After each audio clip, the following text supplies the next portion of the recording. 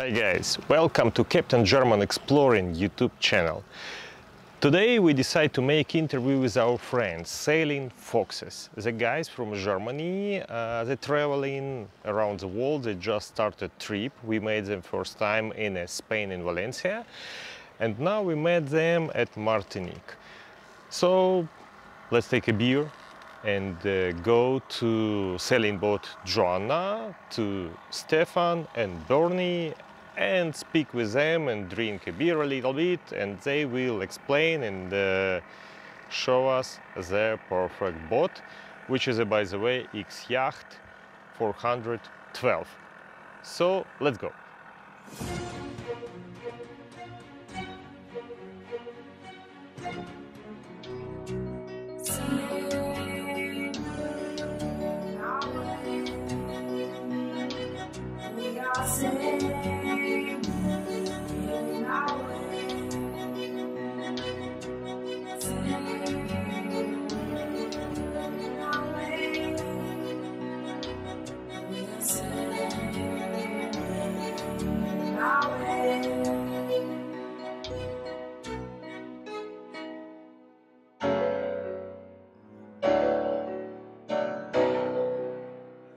I would like to introduce you, my friends. We met each other first time in Valencia, in Spain, and now Martinique. Martinique. We made it across the Atlantic. We made it across the Atlantic. Yes, and we met each other maybe 1 week ago here. By the way, the name of boat is John. Yes? Johanna. Johanna. Yes. Johanna. So my name is Bernie. I'm 29 years old, and well, about 2 years ago we decided to go on a journey like this. So we got to say a boat. why you decided to say it? Huh? Why? It is a too complicated life, so better to sit somewhere in the office. Would have been easier, huh? Yes. So talking about the complicated life, we had a really complicated day to restock on fuel, diesel, water. Everything is more complicated, but we decided to... It is like a Groundhog Day, every day like the same day, in a sailing boat. Of course, it's a cool life, but anyway, explaining this to people who working from 9 to 5 every day, sometimes from 8 to 11 p.m. They look to you and say like, ah, it is a dream, but reality is different, we know. But people who don't know this, for them it's a little bit different life. Why you decide to change your life and start sailing? Well, it was always a big dream to well, go explore and have the time that you want in a certain place. So very often when you go on vacation, you just fly for 1 week to some place, and you know you have 1 week to do all the sightseeing in that place, and then the vacation is over and you're flying back home. And living on a boat, traveling on a boat, gives you the chance and the possibility to explore places with time, to meet locals, to meet guys like you that you see in Valencia, and then half a year later, yes, and a lot of different cool sailors. Yeah. But maybe it is a more question to you. What do you think? It was some expectation before you start sailing, and the real life. How different it was, and how different it is now. I mean, we always knew that it will be complicated in terms of how do I get fresh water. I always have to check the weather, and then I cannot stay on one place on anchor because the smell is so bad, and they're just... Well, we knew before that it won't be holiday, and it's not, because you have... The hard work. It's just, you have different challenges, different problems. But in the end, it's just an incredible feeling to be on a journey like this. To see, like right now, the sunset behind the hills, and to enjoy a beautiful sunset every day, and then just... And drinks. And drinks. Of course. Stefan, you have a very cool boat, because it is a X. Yes. It is a X41 or 412, so it's 41 foot long. Yes. But it is a kind of sport cruisers. Yes. Am I right? Yeah. why this boat?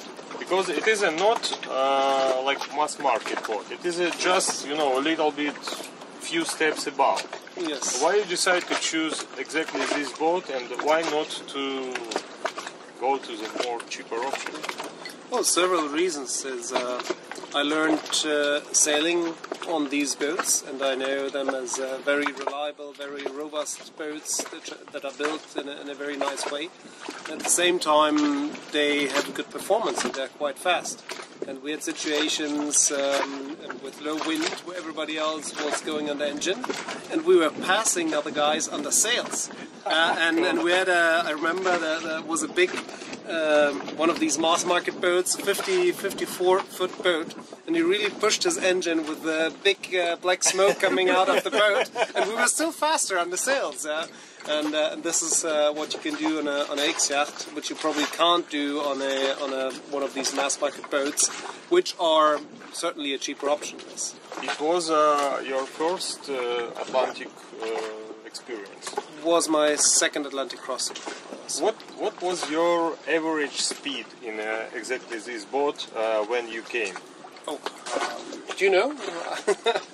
I can't. 7 or 8? Yeah. 7 or 8 knots, like something. Average? Yeah, as an average. So quite happy. And we didn't use our engine. Yeah, maybe because you had a wind on your way, because we didn't. At all. So we used halfway Ginaker and halfway engine. Yeah. So how was your trip? And from which point did you start, and to which point did you come? So we went down to the Canary Islands and left from Gran Canaria. Which is with the Ark or by yourself? We went with the Ark, okay. And was a good option also to do shopping and provisioning, etc. And from there we went to St. Lucia. We followed the route of the Ark, yeah. And we had good winds. That was a very exceptional Ark, very fast Ark. How many boats was it? 250 boats in total. 250. And so all the different divisions, the monohulls, the catamarans, the racing division, etc. Whatever. And we had trade winds basically from the beginning, and then until we reached the Caribbean. And because you asked me about the speed. Probably we could have been even faster. We didn't use our Geniker, we didn't use on a spinnaker. Just on the main and the Genoa. For the long passages, I rather prefer to be a bit conservative, not to break anything. Yes, because and during if the you're night, at least if you're to sleep, exactly to sleep in the night, while when you're in a protected bay like here, no wave, no wind, and you want to compete with other boats, then it's of course nice to have the right performance. How many days it takes to cross Atlantic? We had 18 days 18. that it took us for the crossing. And some hours. 18 it is a quite good result, because normally it's from 19 to 21, so it's average. So your result is a quite good. Happy with that? Yeah. And which advantages and disadvantages to own boat like this? Well, probably the biggest disadvantage is to own a boat, because you have trouble. You pay a lot of money to have trouble and thoughts that you didn't have before. So that is the biggest disadvantage of owning a boat. You're talking about advantages now. Yeah, advantages. Both way. Well, you're living at home, and you can. No, I mean, on a racer, on a performance cruiser. Well, biggest advantage is the speed that you have, and you have. It is a technical sailing with all the trim options. We have a proper Traveller, Cunningham, all those additional features that a normal cruiser probably wouldn't have. We have here to do a fine trim of the sails and really get to the right performance level. The downside is we're relatively light in terms of of weight. So we have 7.4 tons It's very of light. weight. It's very light. Yeah. It comes with that we don't have too much storage on the boat because everything is a bit tiny, and also under deck I can stand, but I don't have a lot of headroom. But about this, I think the better to show your boat, but it could be a little bit later. Yeah. So, yeah. But, And that is probably one of the disadvantages. Or when you entered our boat and came here into the cockpit, you said, "Oh, that's cozy." Yeah, it is cozy for sailing. It's cool because you have very short distances, and you can handle all the lines from one position. When you, I mean, if we compare it with your boat, sitting outside, you have a huge terrace in the garden. backyard. Backyard, Let's exactly, go to backyard. And this is something we don't have on the 41 foot. You have something different stuff, like for example the mainsail trawler. I don't care, but I already bought it and I will install it. You will install it? Okay, good. You also get it. But I will install it. A nice feature, of course, for racing, for the performance, but especially here in the Caribbean when you have the gusty winds and sometimes the wind picks up, and then you just put it to the leeward and take out the pressure. That really helps. It's a very nice security feature also for cruising. It is a security. And that's what about the boat again. You feel safe. You feel really safe on the boat. So in terms of women on a boat, yeah.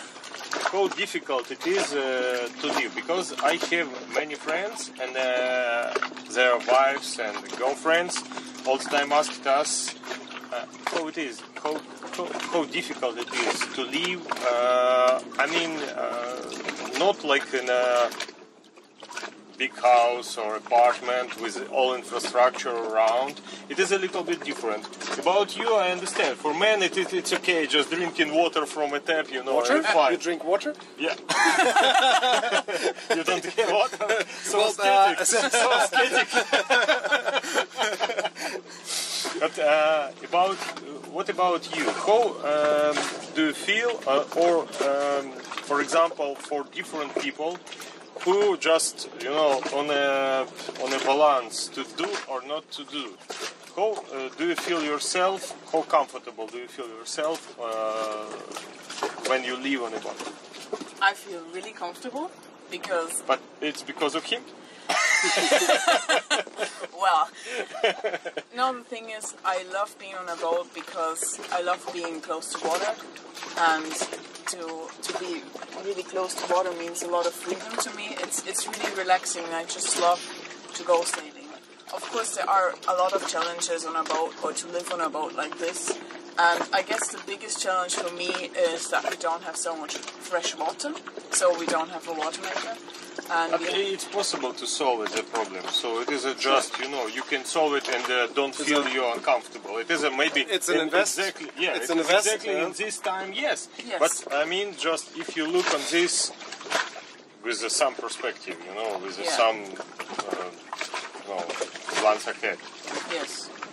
I think it is no big problem if you have it. So no, just it's some not. small investment, or not small, it's quite valuable investment, because the water maker is a ducking expensive. 5,000, 6,000 euros. Minimum, I think. That's the starting point. Yes, exactly. And sometimes talking about problems which are typical for women. I have very long hair. And not being able to wash my hair regularly is a challenge. So on the Atlantic, I washed it maybe 3 times, and then after a couple of days... Just lazy for reaching. Yeah, but, well, that's a challenge. It's always... there are always some difficult parts about this life, but in the end, it's absolutely amazing. I agree with you, but it is for people but you who don't have just much hair. On the chest. Just what did you do before you start sailing? What was your job before? I was in acoustics, and I'm a musician. And did you play music or writing songs? more specific? Just can you Yes. explain? So also on this journey, I would like to combine my two passions. The first passion is sailing and being out in the water, and the second passion is composing music. And so I brought my little piano with me. I mean, we have a small boat, but even if you have a small boat, I was allowed to bring my So small piano. sometimes it's better to allow to do something. Yes. So I need this just to sit down and to, I mean, with all these emotions linked to this journey, I try to put all this together and create new pieces of music. So I compose soundtracks, and I use these soundtracks for our movies, and also for other small projects. And this is what I love doing. Do you have your YouTube channel? Yes? They have YouTube channel. Yes, we have YouTube channel. It could be in the description of this video. Look here and you will find everything. Yes. So, what is the name of your channel? The name of the channel is Sailing Foxes. Yeah. And my name as a musician is BernieFoxMusic.com. So that's the domain. We'll provide that information in the video in description as well. Yes? So this is where you can find all the information. And yes, that's what I love doing. Yeah. What about you? Well, I'm an engineer. Yeah. And, Oh, it is a very useful knowledge. It is very, very useful. So I worked in product development and But where did you from? Where? so I'm from from Munich, from Germany. We're both from Germany. Oh, we didn't mention that in the beginning. Yeah. So It is not only engineer; it's very efficient. last years we lived in Munich, so in the south of Germany. Yeah. And of course, having a technical understanding helps. In a boat, it helps a lot. Can you estimate if I decide to buy a boat like this, plus minus maybe 3-5 years? What's the range of prices from a bottom to sky? I mean the range, more or less. It is. We don't need exact figures. Yeah. Just for estimation. You mean now this type of boat here, or general to go cruising on? No. Exactly this type of boat. Yeah. I don't know. The cheapest.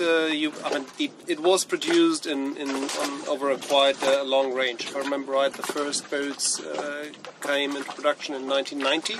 And this one here was one of the very, very last ones to be produced in 2003.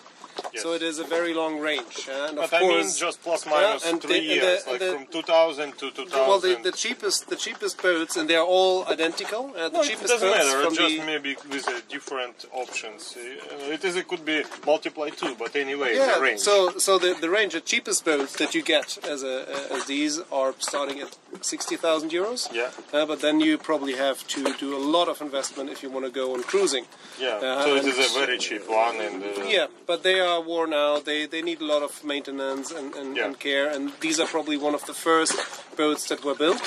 And then, if you get to the upper range, 130, 140, 150 for very well maintained, and depends on how much equipment is in there. Yes, of course, yes, it is, and it's also a big difference which flag it is. So if it is a European Union flag, it is a one way because the tax is already paid.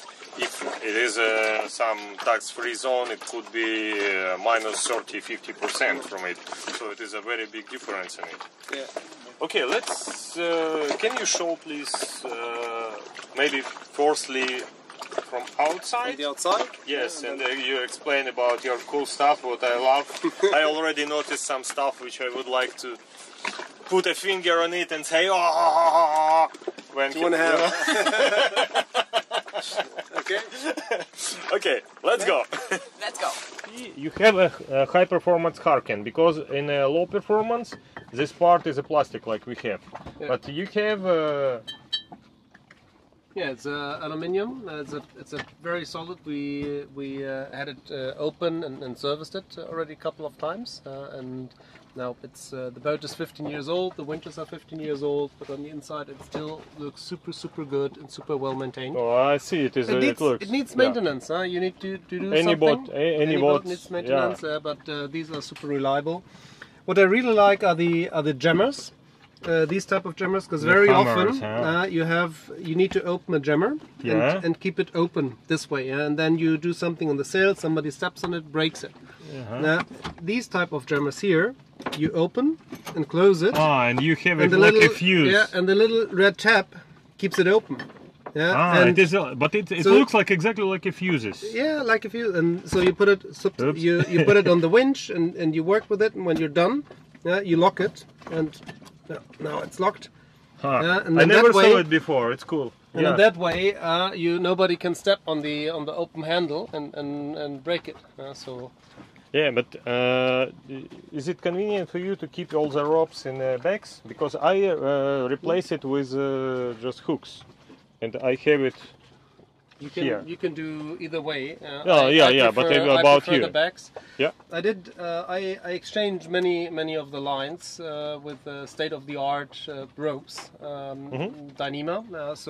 Dyneema is a good one. These things, if you look, it is expensive at least. Yeah. This is one of the original ones, 14 millimeters. Excuse me.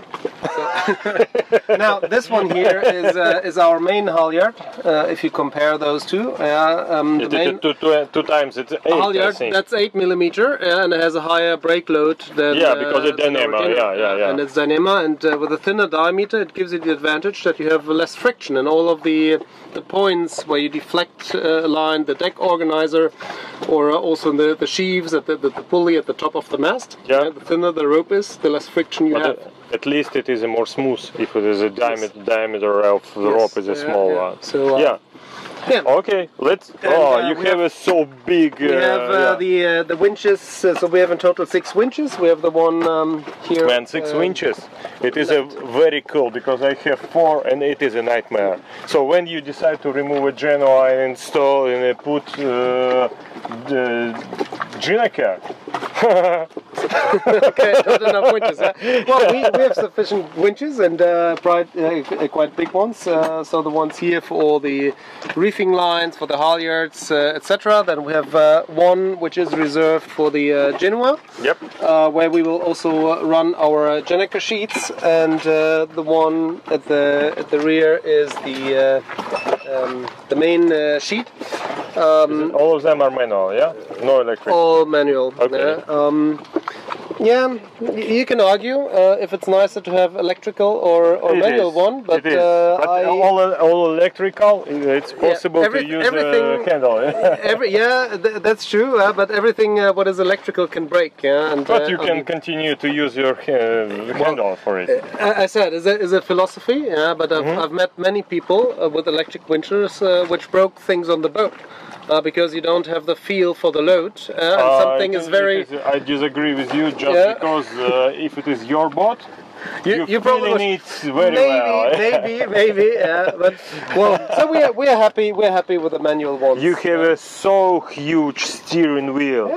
Yeah, is it convenient? I never tried to sail with it. No, the nice thing is with the steering wheel, you can see it on it somewhere here on the side. And cozy and relaxed, leaning back, and you're steering just with one finger. That's because it is a big one. It's a big wheel. We don't have a chain and cables. We have a solid rod like you have in the car, your steering column, and that directly goes to the rudder, and it's a pre-balanced rudder, so you don't feel a big force of the rudder, and that makes it very convenient. Anyway, the boat with a serious X-Yachts, it's a brand. Yeah, it is a high performance, so they are normally quite very well balanced. Yeah, and that is. The disadvantage is if you're in Anchorage or like here in the Caribbean and you're living on the boat and not sailing, it blocks the way out over the stern because you always have to go around the steering wheel. But if we take off the center nut of the steering wheel, it's 2 minutes of work to take it off and put it on the side. Put it on, or on the top. On the top. Arc. Yeah. Which chart plotter do you have? We have a Raymarine. E7 or something like that. So is it enough for you? Nothing fancy. It's absolutely enough. It's just as an option up here at the helm, and basically the rest we do with avionics and on iPhone or on generally, which do you use a chart plotter which pre-installed in your boat, or do you use a tablet or telephone when you sail? As the main sort of navigation, we use a tablet and phone. Oh, okay. So the chart plotter is it connects all the system. It brings all the information together, all information, of wind and the wind AIS, instruments and that's and it. the instruments, etc. Another one cool stuff. It is a big mainsail trawler. You like it, huh? Yes, I like it. Yeah, that's a solid one. How big sails do you have? We have the mainsail is about 40 square meter, and the Genoa that we have on right now is about the same size. So you have a 50-50. Exactly, of the distribution. We have a very big Genoa, but that is at home, almost 65 square meter. Okay. But that is too much to handle with two persons. You can get it up, but the fun starts when you try to bring it down.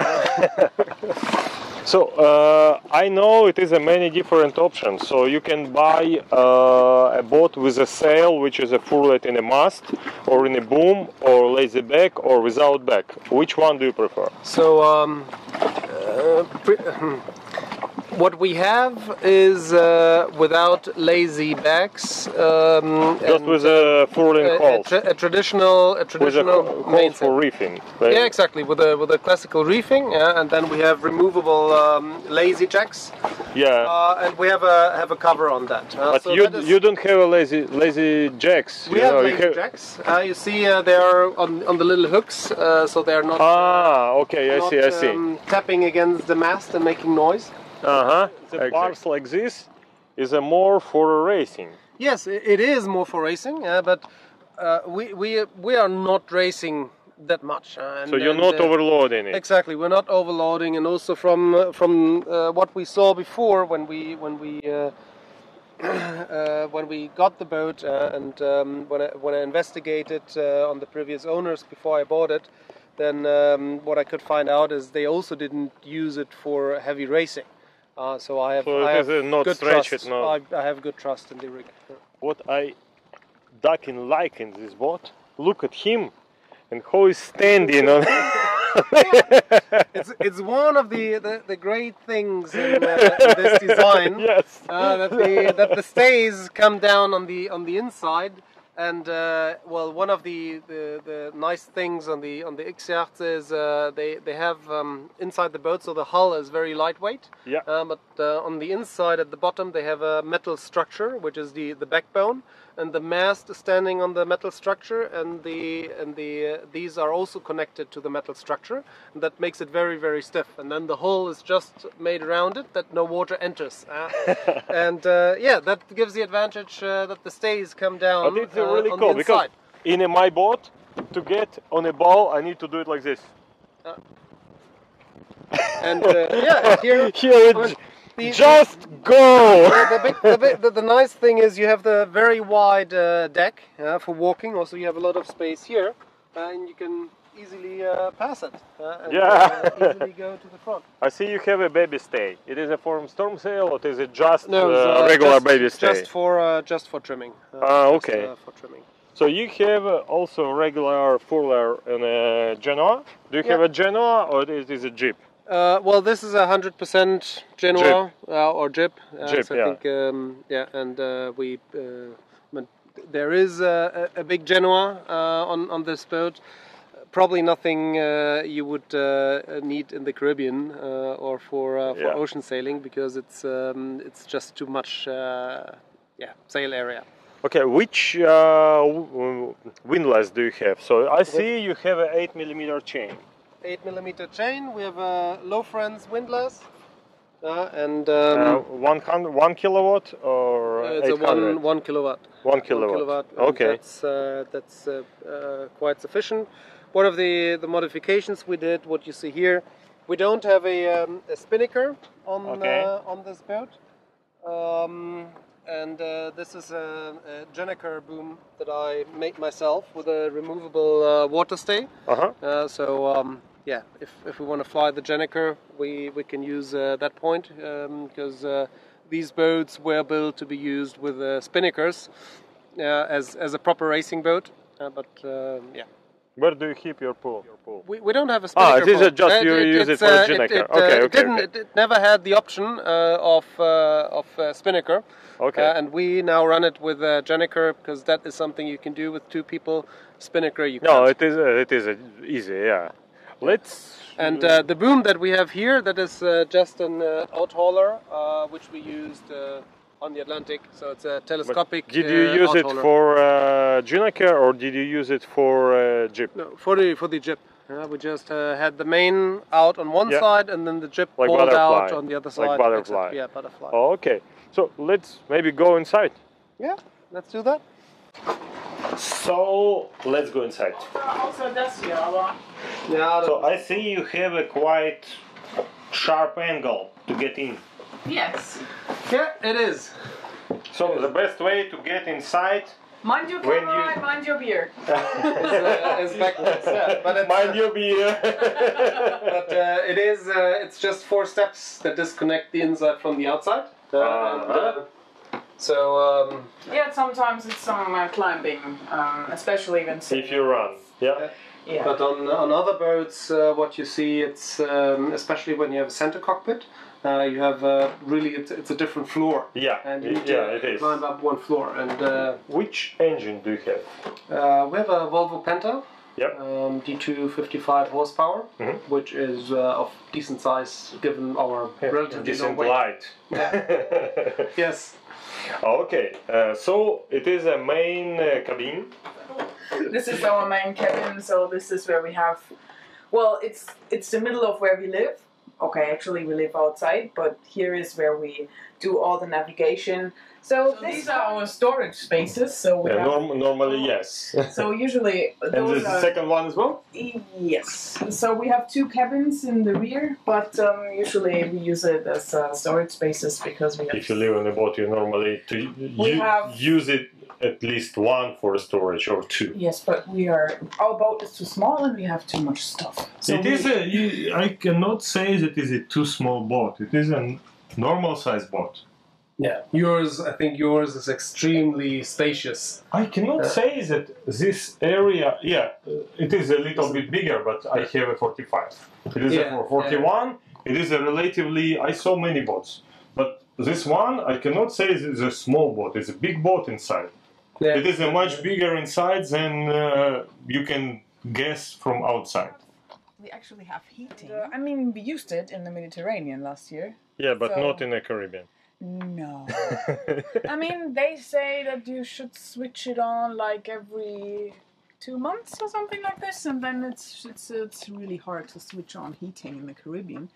But what's the consumption of diesel? Just average. What's the consumption? Little, almost nothing. It's, like even 1 if liter? we have half a liter per hour. Half liter? When we have it in the winter in the Mediterranean running on full power, is almost nothing. Where is the blower? Well, we have 1 blower outlet down there. Yes. And then in each of the cabins is a blower outlet.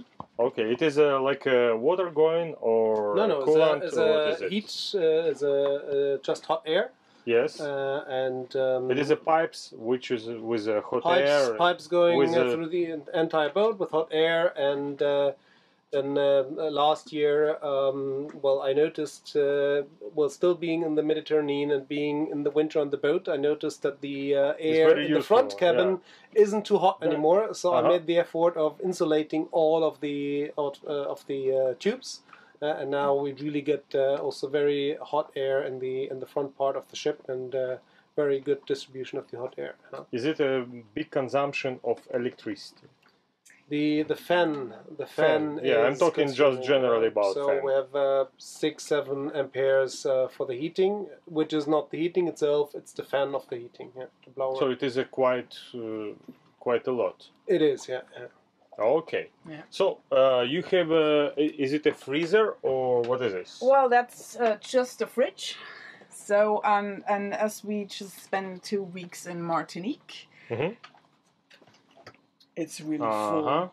So this, it is quite big. We have a little freezer with some ice cubes. I but see. basically, right now, the fridge is just full of cheese.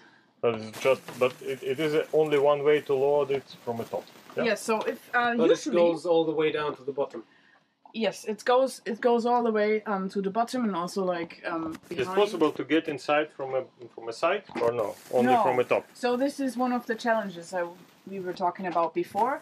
If you would like to have something in the fridge, usually it's just on the bottom and you have to take everything out and just to get it. And so in our boat we have a side loading. It is more convenient, but really It is more convenient, but it consumes significantly more energy because every time you open the door, all the cold everything air is going flowing out, For sure, and then the fridge needs to cool down again.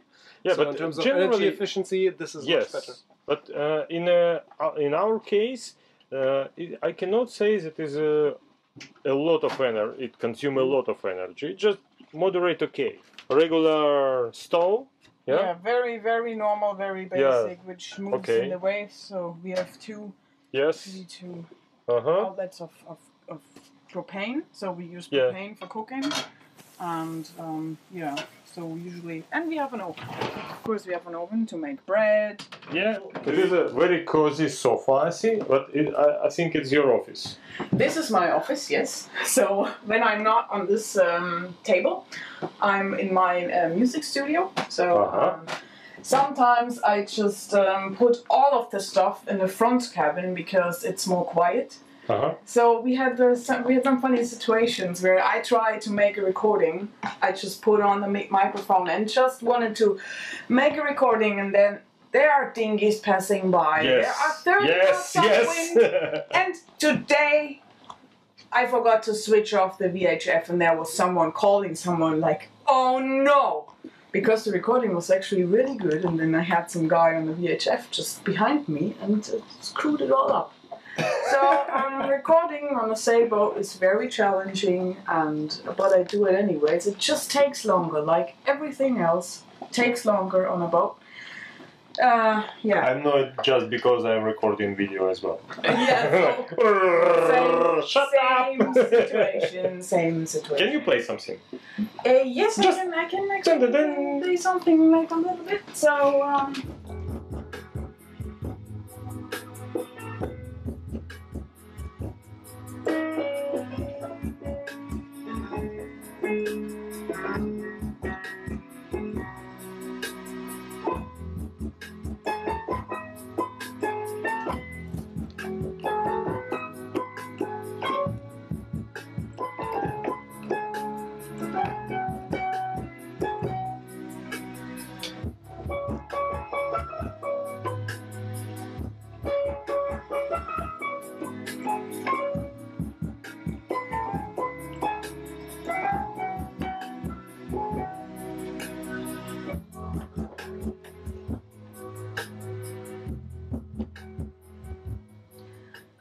Which is actually called Roland Juno DS, which is a really good instrument.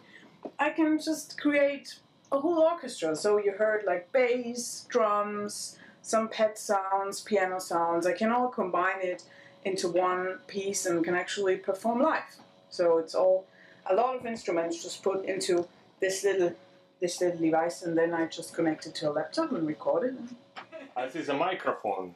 Yes. Do you sing songs? No, I don't. Why do you use it? This is for karaoke? No, it's even worse. So no, this is a very, very, very basic microphone. It doesn't matter, but probably you use it for somehow. I don't know. Yes, I use it for the voiceover for movies. So, okay, for voiceover. Yes. Okay. So do you have your YouTube channel? Yes. This is our YouTube channel where everything lands on, like the movies, about our journey, the music, like everything into one channel. What's the name of your YouTube channel? It's Sailing Foxes. Where normally do you sleep? We sleep in the front cabin. I mean, what you can see here is, well, we had laundry day today, so it's still a bit wet, and so as it gets dark outside and a bit colder, So we try to hang some of the last t-shirts just like here. But it's enough space. Is it a good ventilation? Yes, it's a perfect ventilation. Yeah? So with wind on anchor, wind coming from the front, just open the hatch. Actually, really big front hatch is enough. So we get a really fresh breeze in our boat and it's really comfortable. Cool. Yeah. Ah, yeah, you have a manual toilet? Yes, that's our toilet. Okay. And, it's still with a big bars. Nice. yes, it's, well, it's really big. No, it is a really big. I mean, for boats, it is really big and spacious. Yeah. And you can also hold on to this rails, and it's. And the shower is the same place. Yeah, it is the shower, the same for place. rinsing water from a shower. I mean, yeah, you can just take a shower by just taking this. Okay. Nice. Yeah.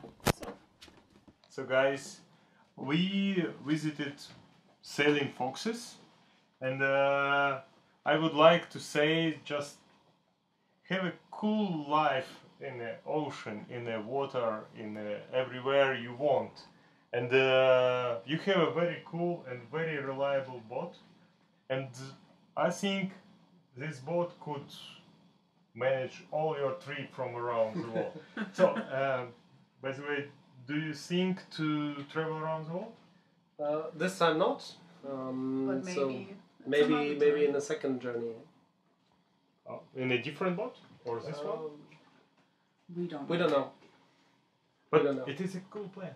Yeah, it is. Of course, it's a plan. It always starts with a plan like this. Yes. We had 2 years before our planned departure date. We took a little piece of rope and made centimeter markers on it, and every month we cut away one little piece of that rope. Yeah. And in that way, we always had, and that rope was hanging in our apartment, so we always knew, okay, that is our plan, and that is the time left before the day zero, before we start. Yeah. So that is shaking hands. It is a short line. Probably, exactly. So I mean, probably we were so stressed out that actually we didn't cut the last month. We yes. just forgot it. But maybe also for your well, listeners or your followers, if they really want to have or really have that plan, then yeah. Set yourself a date when you want to start. Yeah, and, you need a timeline. Take a piece of rope, or I don't know. You have sometimes these paper centimeter things where you can cut off every month a centimeter. But by the secret, it is an application with a manage the time. Oh, you do it with an application. Yeah, we thought the manual It is a modern life. The manual I mean, way the piece is of rope looks nice. the manual way is much nicer. Put a milestone like tight knot. You know? I mean, some people Project put flowers management. in their apartment, and we just had a little. It is a piece of offline software for project management. So guys, follow us, follow my friend on YouTube, and see you soon. Bye-bye. Bye.